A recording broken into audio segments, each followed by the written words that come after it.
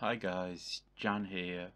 Today we're going to look at the make directory or MD command in DOS or Windows command prompt. First off, I'm going to make a directory using the MD command.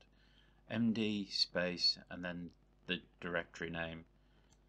And that's basically the make directory command.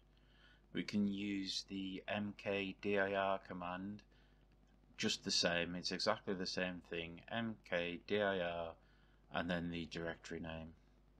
I'll use the command tree to show you the directories that have been created. You can make directories and subdirectories at the same time using the MD command. So MD, then the directory name, backslash, the subdirectory name, backslash, the subdirectory name, and so on, as many levels as necessary. We'll have a look at the structure here using the tree command. I've moved to the C drive and I'll use the MD command again, but this time I'll still create the folder on the E drive. You do this by specifying the drive letter before the name.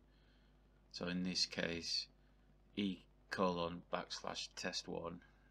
and there's the structure of the E drive.